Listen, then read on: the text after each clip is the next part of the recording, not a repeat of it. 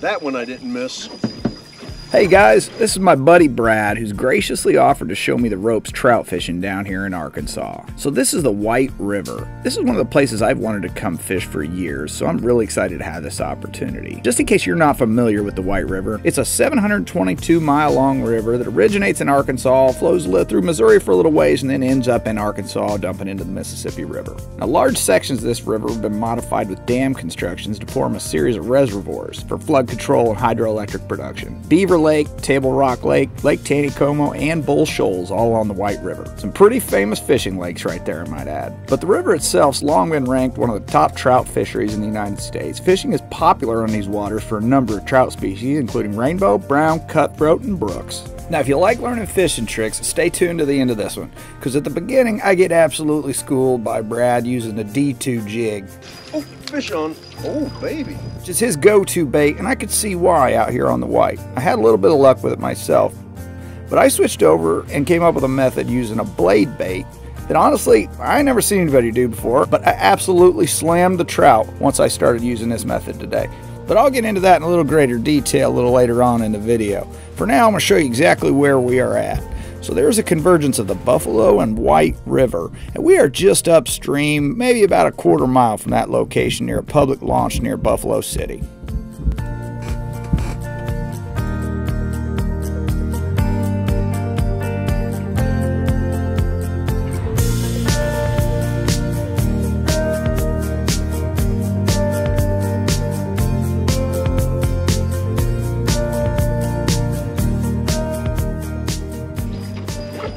That one I didn't miss. Oh, baby. Come to Papa. That's, he's fighting a lot more than that other one did.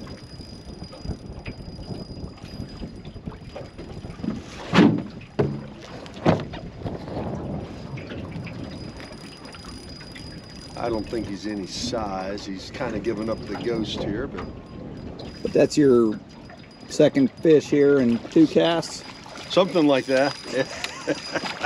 Didn't have the camera on the first one here. Oh, he's pretty. This is that 2-pound line, so there. One in. Oh, fish on. Oh, he hit that like a ton of bricks. Holy cow. He may not be huge, but Sorry. He hit it hard.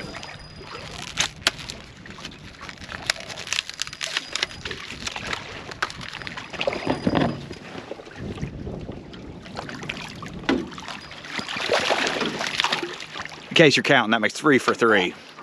He's 3 casts, 3 fish in. Come on, get in there. And if you're keeping score, that makes 3-0 for Brad. These D2 jigs. We're not keeping score though, until I get ahead. Hey, come on. Yes, we are. We're keeping score. Unless I get behind, then we're no longer keeping score. Is that D2 jig? Is that what you're using? Yeah. Brad introduced me to these D2 jigs. Apparently it's the go-to out here. And I'm hoping to have a little bit of luck like he is here in just a minute. What's that fuzz called on these? Marabou. Marabou. So what is marabou? Oh, fish on. Chicken butt. Chicken feathers? Chicken butt. Feathers, yeah. Get me some fishing lures. Huh, Brad was right. What do you think? All right. Come to Papa. Oh, that's the nicest one yet. Right there, I think. Come on. Come on.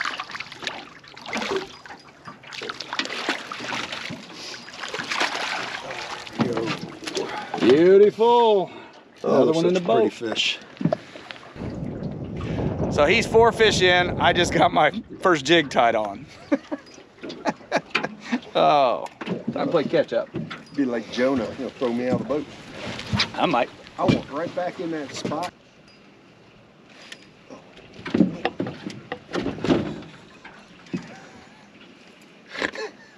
If you're gonna fall in, make sure the camera's running.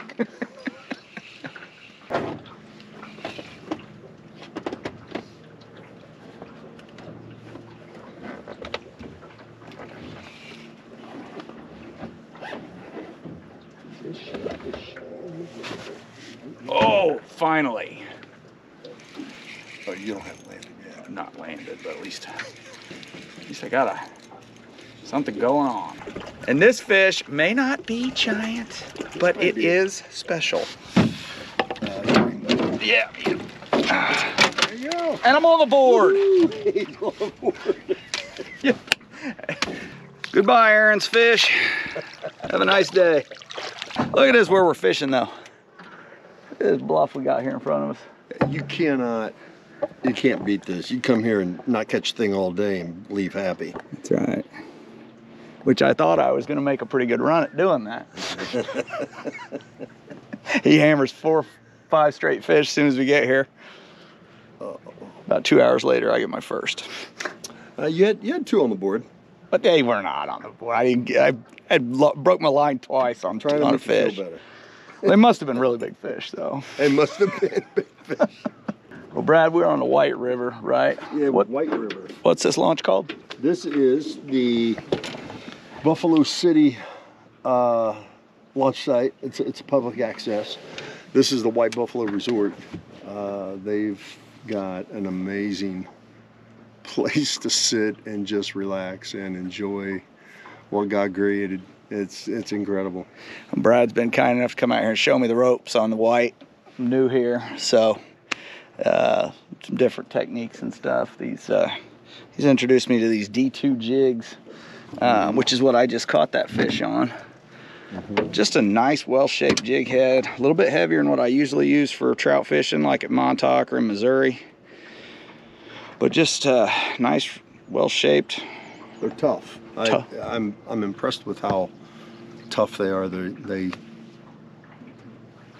They tie, they throw, they wear very tough. They're just, mine still look as good as the ones that I pulled out of the package. As much as I've thrown this one already, I will say that it doesn't have any chips or anything on it, and I've been banging it off the rocks and everything. Yeah. At least I got the skunk off. You got the skunk off big time. That was a pretty fish. It was very light. Yeah. Very petite, is that what you're saying? Very light in color. Oh, okay. I thought you were mocking its size. No. Very trim, like a very fit fish. Like, you know, you can tell that fish didn't overeat. I'd be surprised to see This was at least 7 feet long. I'd be surprised to see you pull out a smallmouth. They come up from the Buffalo, swim up here. Well, this guy's got a good head bob on him. He's small, but he's got a fight. He could be a smallie. Nope, he's Trouty McTrout pants. Trouty. Oh, he's a little better. A little bigger than that last one. Yeah, he is. That's good size. Yeah.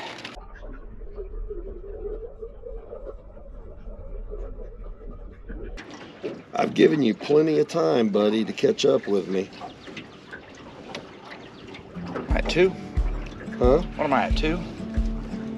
I have 2 or 1? So, no, you got 2 at least. Okay. Okay, so here's the point where I throw this blade bait on and my fortune starts to change a little bit for the day.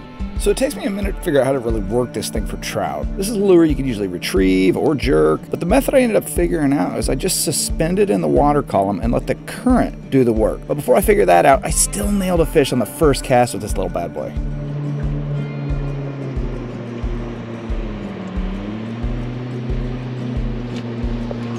Baby, there we go.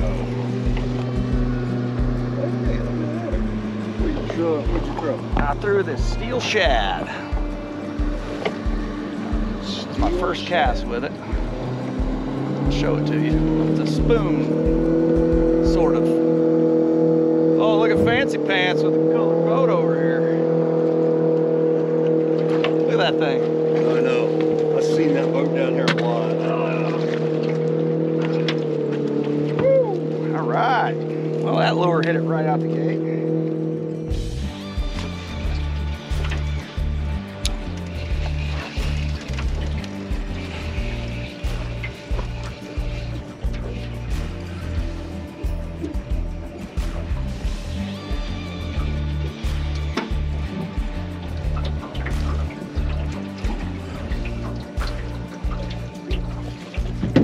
There we go. Yeah, baby. And that was, he was just sitting, I was just sitting letting the current swing it over? Yeah, the current was just making the lure work. Oh, little fella, he's a little guy. He's eating inside. He is a good eater. You call it. I'll call it. But I believe that is number 4. I think you're right. Is that 4? And 3 of them are on that little crazy thing. 2. Do not get that camera. Yeah. That's okay, it's a tie. So that makes 5-4, you're up. That's 6. Is that 6? Mm-hmm. Yeah.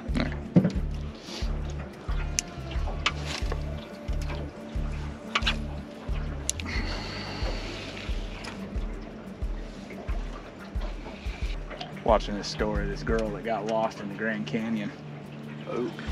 And she was lost for, she ended up setting some kind of a record for being lost by herself in the canyon without dying. And she found a spot in the cliff like that where there was water seeping out. It was the only thing that kept her alive. Looks like a fairly decent one. I am pulling straight upstream too, so he's got a little leverage on me. But... Nice, Mr. Fish. Oh, he's a good eater right there. Yes, sir. Well, all I'm doing with this little shad, this metal shad, is sitting here, and the most effective way I've been using it is letting the current do the work. It's just sitting there flapping in the current. I may reel it upstream just a little bit, maybe let it settle, maybe give it a tug or two, but I've been sitting there getting bites, and quite a few of them.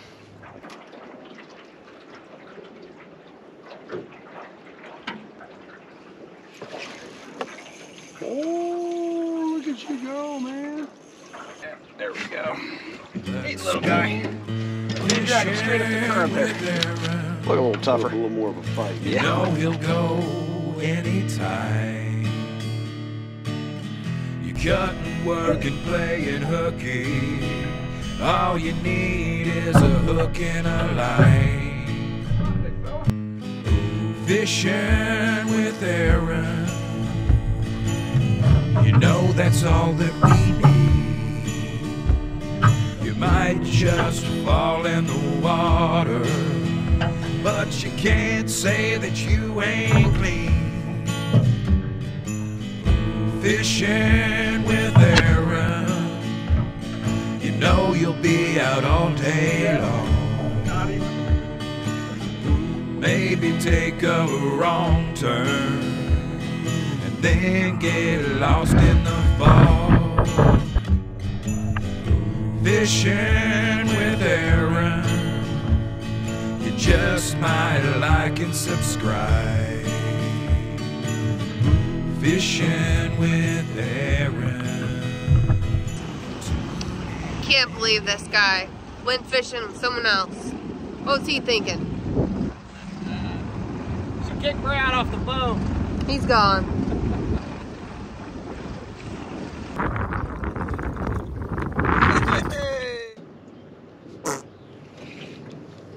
That's a great Arkansas barking wolf trout. He makes an appearance every once in a while.